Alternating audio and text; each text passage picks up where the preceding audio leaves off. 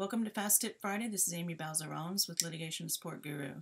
In today's tip, I want to show you how to use a plugin for Notepad++ that allows you to delete duplicate rows.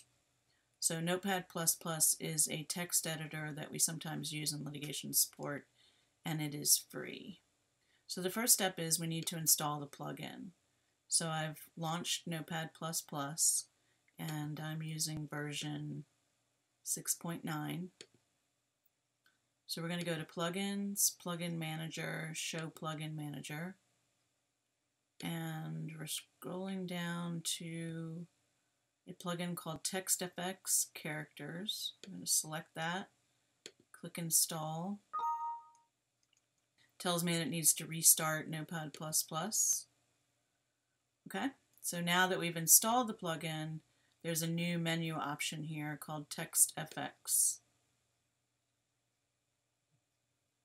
So one thing we want to do here first is go to TextFX Tools and turn on this option that says Sort Outputs Only Unique at Column Lines. So let's go in and make sure that they're both selected. So, yep, so now it's checked off. So now we can open my sample file.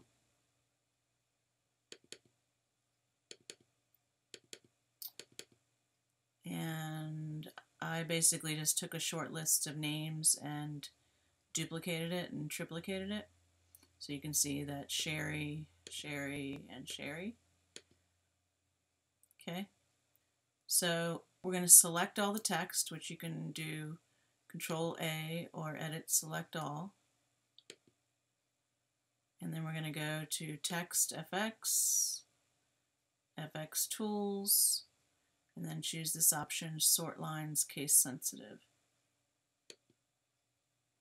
And now we end up with a list that doesn't have any duplicates in it.